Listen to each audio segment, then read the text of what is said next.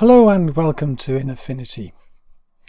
A very little used gradient is the Bitmap Gradient. So let's have a look at how it works and what we can do with it. So let's start off with File, just create a new file from scratch. Defaults will work. If you're trying to do a gradient using the gradient tool here, you can't change the type up here because you haven't got a layer. You need a layer to work with. So we'll hit Add Pixel Layer down here. There's nothing in it to start off with, and there's no point putting anything in because the moment you start with a gradient, it will overwrite whatever is in that layer. So let's go to the bitmap one, which is down at the bottom here, past the ones we use otherwise. So let's select that.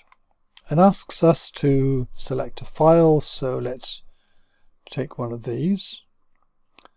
Sometimes it'll pop up this thing immediately like this, and you can drag these things around from the corner. It gets all funny and so on, but don't worry about that because you've got this started here. The moment you click, it will start again. So now look, here's a little image in this, and see what you're doing.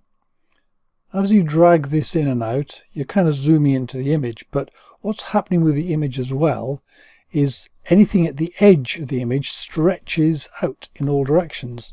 So it's just the limiting rows of pixels around the edge. So that's kind of interesting because we can maybe do some things with that.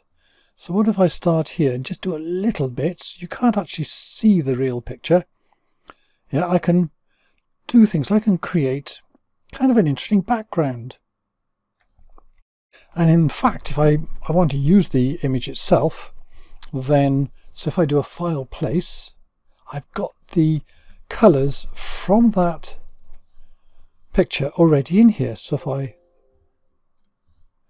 if I draw in the picture, there we go, and I've got the matching colors in the background.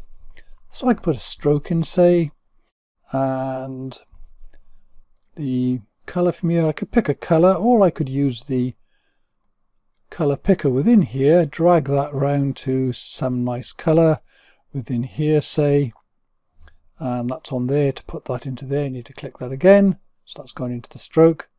So now I click on the stroke there, and I can increase the width to whatever I want, say 20 pixels, say something nice and strong, and here we go.